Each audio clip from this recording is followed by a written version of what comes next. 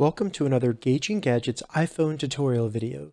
In this video, I'm going to show you how to trim videos on your iPhone or iPad. So if you're looking to make a video smaller or cut a certain section out of the video, in this video, I will show you how to do that on your iPhone. And the cool thing is we don't need to download any third-party apps or anything like that. We'll be using the tools that are built into your iPhone.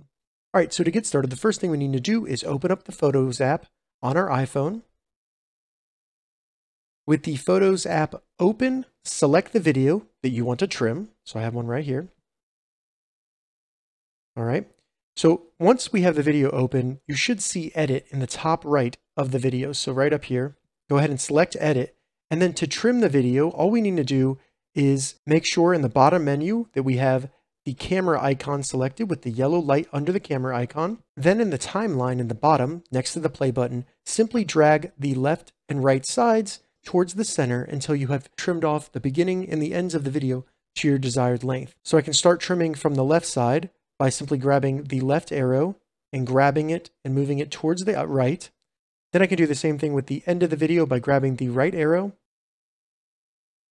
until I get to my desired length of the video. I can also hit the play button to see what that looks like.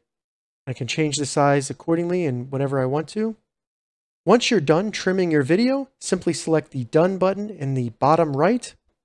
It's going to ask you if you want to save the video, so you'll only have the trim version, or you can save the video as a new clip. So I'll do that. Now it'll start preparing the new video. So it's going to process it. That may take several minutes depending on the size of the new video that you've created. Once it's done, the video will start playing. You can now go back to the camera app and you can see that I have the older video right here and the newer video to the right of that. So the older video is 33 seconds and the new video is 13 seconds. All right, so that's how you trim videos on an iPhone or iPad. If you have any questions about this, leave a comment below. I'll get back to you as soon as I can. If you'd like to see more iPhone or iPad tutorial videos, check the links in the description.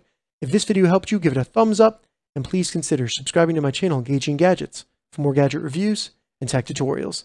Thank you so much for watching.